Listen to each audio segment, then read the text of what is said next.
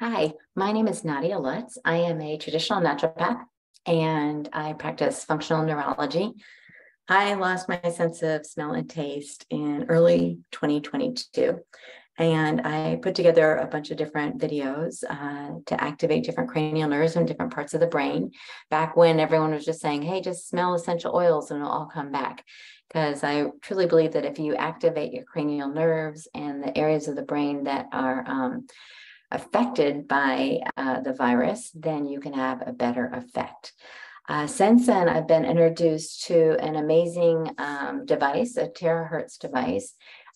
This little baby penetrates 7 to 12 inches, so it can really activate the cranial nerves. So I thought I'd make another video because people are still reaching out at me for the first 4 that I did on anosmia and parosmia.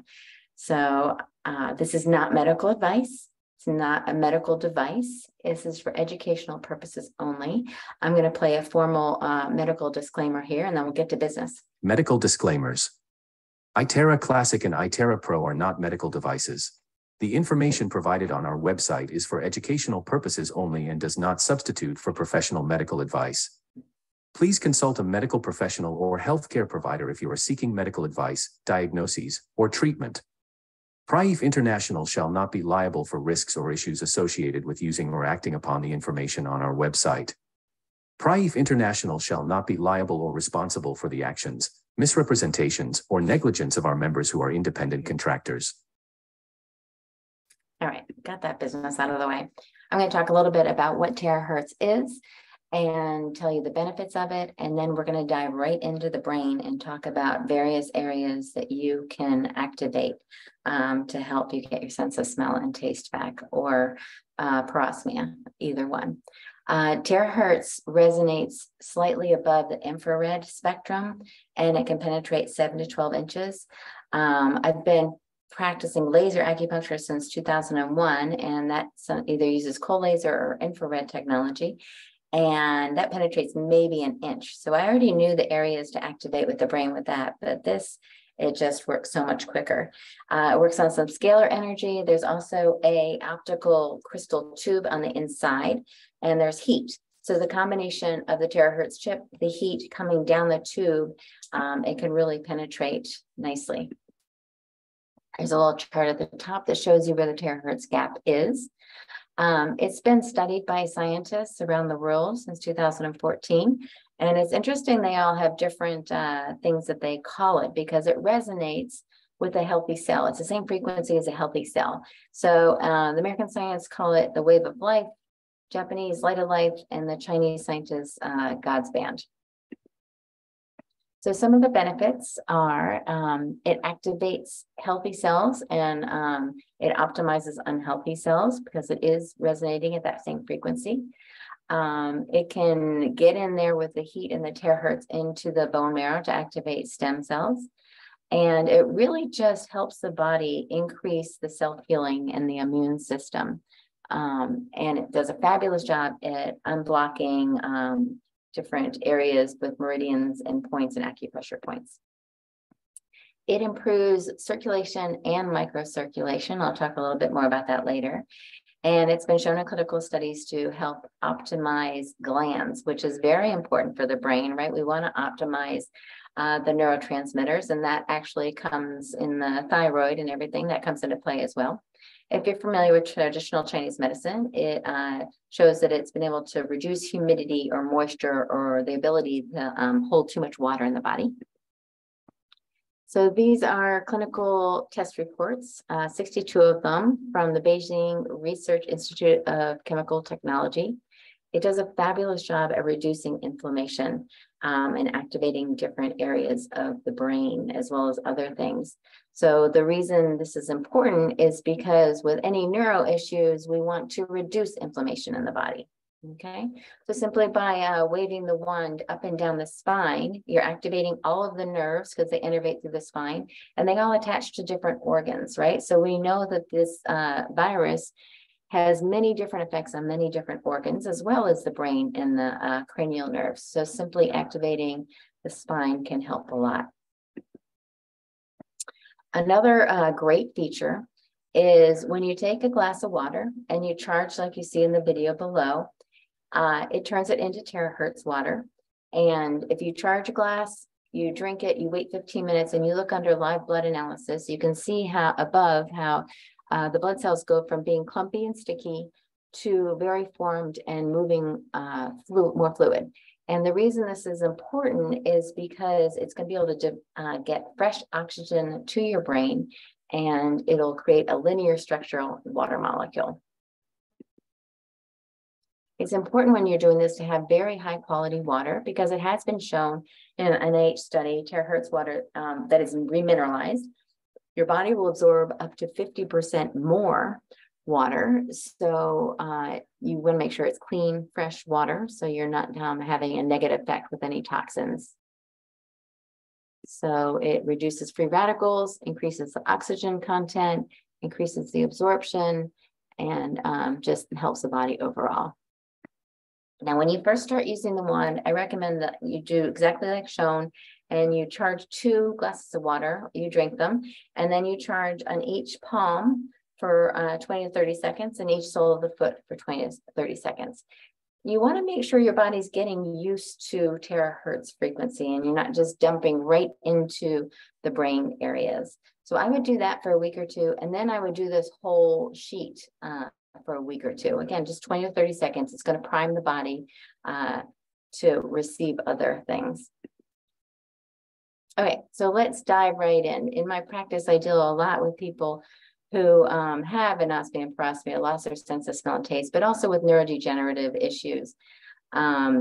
And, really, I dive down into some practical approaches with functional neurology. So this is just one picture. You can see how the cranial nerves are attached from the brainstem, and then they're going out to the jaw. There are also many others coming from different areas. We'll take a look at the next picture to see that. So this is kind of where I like to charge on the brain. And after we talk about this and why it's important, then I'm going to add in other things like essential oils and things like that to make it more effective to activate different cranial nerves.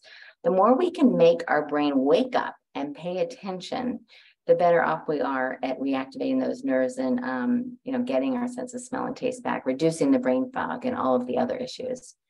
The first area I like to do is the frontal lobe. So that's right here on the forehead.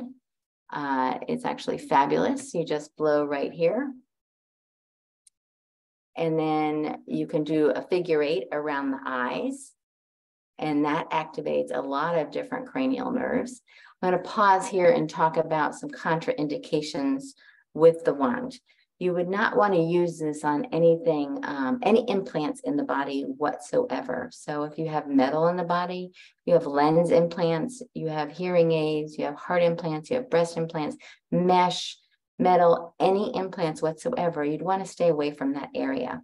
So let's take the eyes, for example. Let's say someone had surgery and has an actual lens implant on them. They never come off, right? If you had contacts, you would take them off. You would want to avoid the eyes. But you would also want to avoid coming from the back of the head, right? Because penetration is 7 to 12 inches, and you'd want to watch the direction anywhere else you go. If you have metal in your mouth, you would want to avoid that, right? Whether they're amalgams or anything from a root canal or anything like that. If you have any fusion in your spine that's metal, you want to avoid that area, okay? So if your body has organically produced whatever's in your body, then you don't have implants. If someone has gone in and put them into your body, whether it be plastic, metal, fluids, or whatever, that would be considered an implant. By fluids, I mean like a breast implant, okay? That's how I'm defining it. So after the figure 8 around the eyes to activate the cranial nerves, the optic nerve up through here, you can then go up the nose, and that's fabulous because it goes right to the brainstem. The throat is really nice. You would start from the ear, you'd go down the throat, hit in the middle and the back. That's going to activate the neurotransmitters and the hormones. Back to the frontal lobe, we have the temples, right? So the combination of here and here, it's getting right through here, activates the optic nerve and a bunch of other ones. And then the ears, we have a lot of cranial nerves coming up through the ears, and they innervate into the eyes and the throat and the neck. Also, as a bonus, you have your whole body represented on your ear as acupressure points. So that's great to use as well. And probably one of my favorite areas is the cerebellum. If you reach back on your head, right at your hairline, you can feel two knobs. That's your cerebellum. You have a right and a left. This is great if you have one-sided issues. So if you are getting any eye twitches from the virus or any clogging of the ears, you definitely want to spend extra time on the cerebellum. All inputs to the brain go up the spine through the cerebellum and forward, right? So the more time you can spend on that cerebellum, the better. Then we have the jaw. We have this trigeminal nerve here. It goes down into the vagus nerve. It works great because it also innervates up into the taste buds and the smell, right? So that's a really good area to do. And then, like I said, you have your whole spine, okay?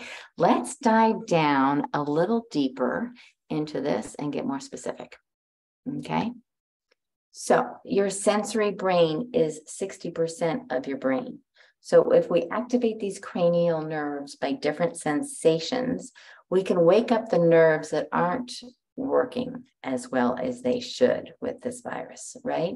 So the olfactory nerve is coming up the front like this. So doing that frontal lobe while we say smell oil or do some of the other things might help.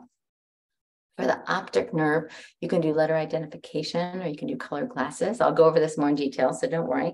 For the trigeminal nerve, I have a vibrating toothbrush. You can bite down on it to wake up that trigeminal nerve. You can see how it sits right next to the olfactory and everything. For the facial nerve, we can activate that area to optimize the sense of smell and taste as well. And the glossopharyngeal nerve. So we're going to add in all sorts of different tastes and swallowing and humming for the vagus. Let's get more specific. So while you're charging the different areas that I showed, this is just some pictures that shows that.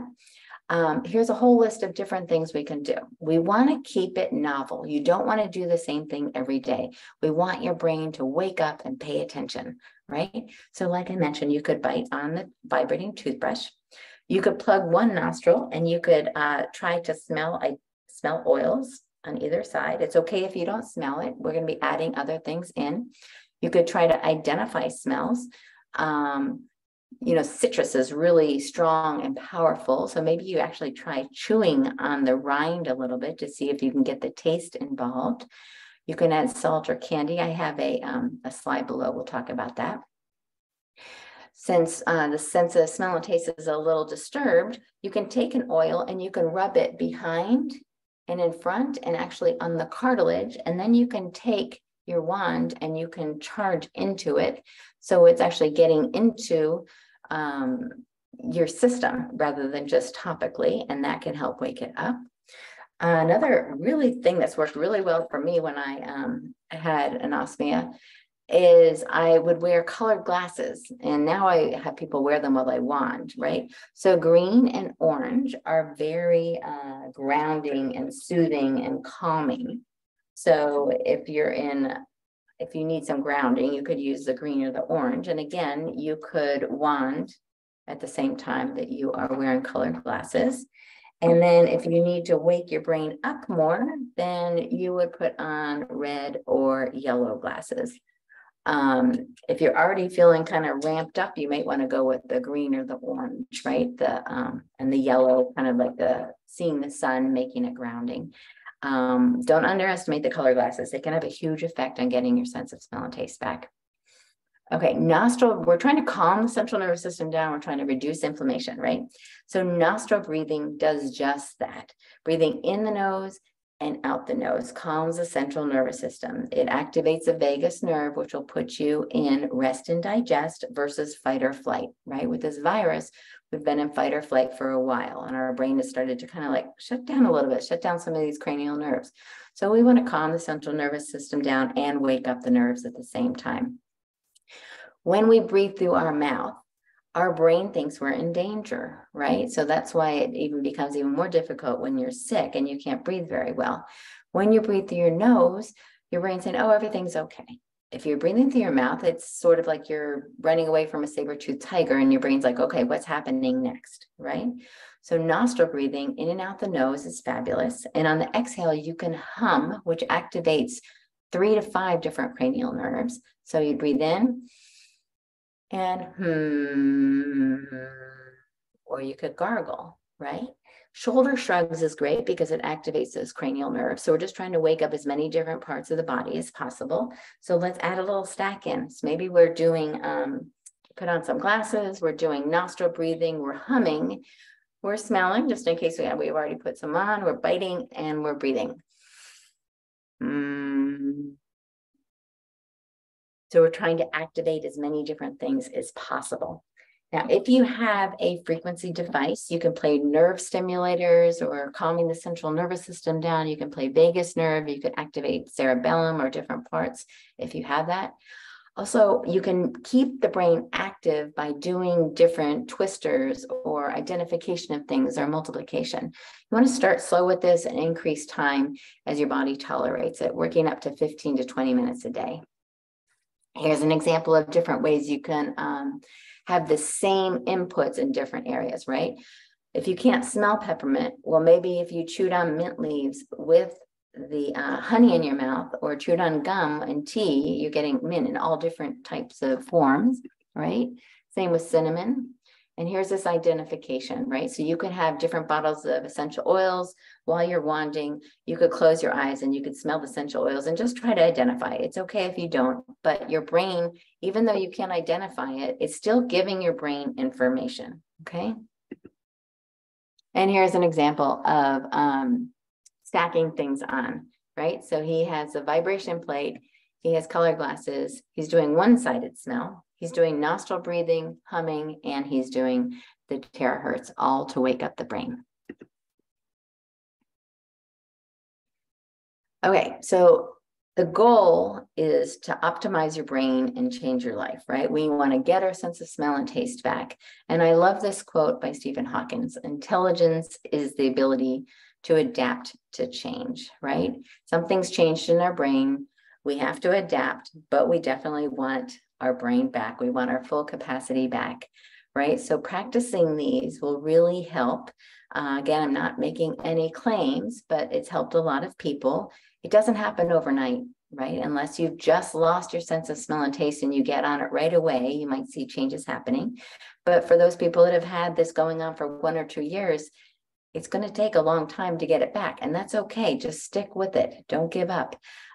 If you say you get a little whiff of a peppermint somewhere, we'll use that peppermint and start doing a bunch of other different things. Get the gum, get the candy, get the all different areas to try to capitalize on that little whiff of what you got, right? Now, something you're also going to need to do is do some lifestyle changes, because we need to reduce all inflammation in the body for at least like all of it for 6 to 8 weeks. So the things that cause inflammation: pesticides, toxicities, air pollution, mold, fungus, eating sugar, dairy, gluten, alcohol. We really want a clean diet, clean, organic, pesticide-free food, nourish the body, try to get rid of all processed foods to eliminate all of the toxins in our body, right? Because the toxins are only going to make it take longer and longer and keep that inflammation in the brain really high. So I hope you enjoyed this presentation. If you have any questions about the wand, feel free to reach out. I have a Facebook group here in the bottom, my Terahertz Health Facebook group. There's lots of information about the Terahertz wand, and I'd be happy to help you place an order. That's my group. So if you join it, you can always find me there. I'm answering most questions there. I hope you enjoyed this, and be patient, stick with it. You will be able to get this resolved. Thanks for tuning in.